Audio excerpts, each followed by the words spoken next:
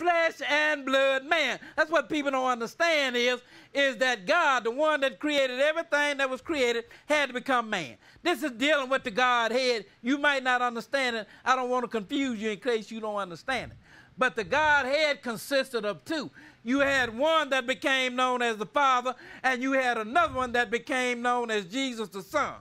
Now, Jesus came in the flesh, born of a woman, born under the law. Go ahead, read on. Verse 5. Go ahead. To redeem them that were under the law, that we might receive the adoption of sons. See what it said? To redeem them that were under the law, that we might receive the adoption of sons. You can't be, you know, God don't cohabitate, you understand, with nobody to beget sons. So how do they become sons? They become adopted sons. You're going to get into the family, you got to be adopted into the family.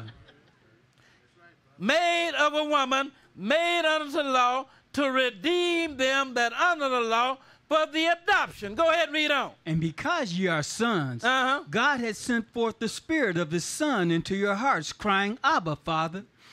Wherefore thou art no more a servant, but a son. And if a son, then an heir of God through Christ. Now he's saying, then if you're a son, then you're an heir of God through Christ. And we're going to show you you are really a joint heir.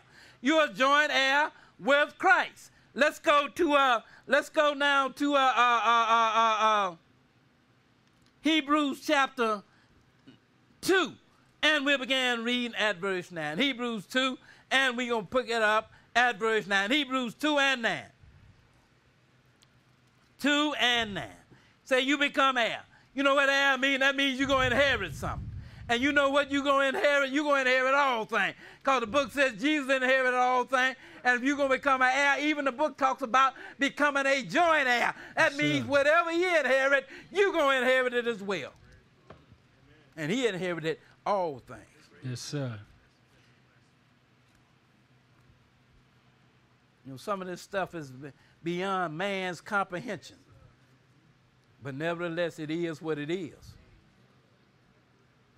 Because the Bible talks about us becoming just like him. We're going to read that before we get out of here. Hebrews chapter 2. And we're going to start reading at verse 9. You know, it's hard to even fathom how that can be. Sure. I hear you out. Anything almost will take you out. Mosquito take you out. Bite you the wrong place. He got some kind of disease, you gone. Sir. Now you're going to become just like the very creator. You understand what I'm saying? That is beyond comprehension. The human mind can't even comprehend that. Like the human mind cannot comprehend eternal life. Sir. You know, man live nowadays, get 100 years old. You say, he old. No, he ain't. He ain't old. Not compared to eternity, he ain't old. He ain't even got started yet. Sir. Can't even call him a baby yet. Let's start reading here at Hebrews chapter 2. And we'll begin reading at verse 9. Hebrews chapter 2. And we'll pick it up at verse 9. That's why the book talks about if God do not reveal this to you by his Spirit. And what is that Spirit? The Word of God. Sure. If he don't reveal this to you by his Spirit, you just cannot begin to comprehend this thing. How big this really is. No man ever imagined, if you have not read it in the Bible, no man could even imagine becoming very God. But that is what God is doing. He is recreating himself. Yes, sir.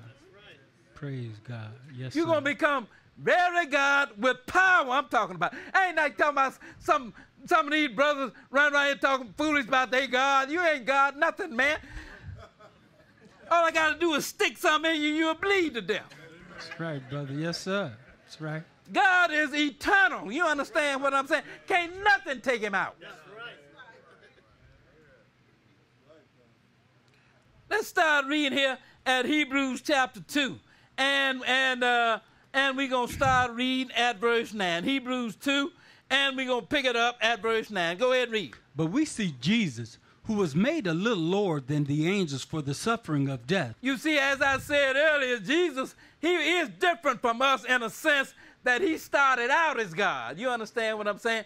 But because Somebody had to die for the sins of man, and angels are spirit beings. They don't die. I'll tell you that right there. That's why he had to be made lower than angels for the suffering of death. And if you're going to become like the angels, that means you ain't going to die either. You ain't there yet. But we working on it.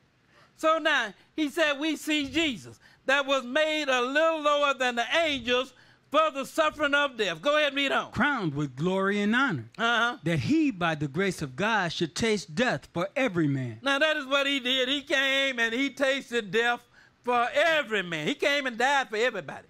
There's something you got to do in order for his blood to cover you, but nevertheless, he died for everybody. Because it was either you died for you or he died for you. You had an option. You might not believe that. It don't matter. If you don't believe it today, I guarantee you one day you will believe that.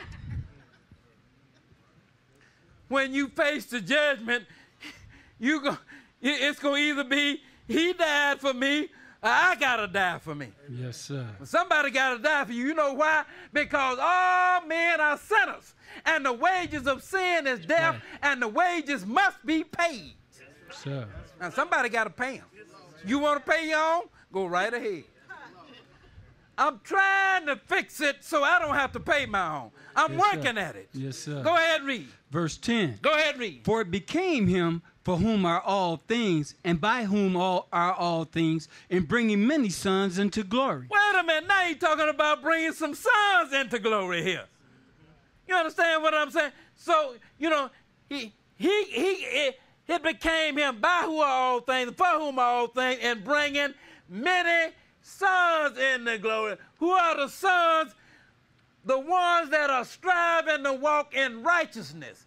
And his intent is to bring them too into glory. Go ahead and read on. To make the captain of their salvation perfect through suffering. See what it said? To make who is the captain? He is the captain. He came to lead the way. Yes, sir. Everything, you know, the way that the things that he had to go through, those are the same things that you're going to have to go through if you're going to really become a son of God.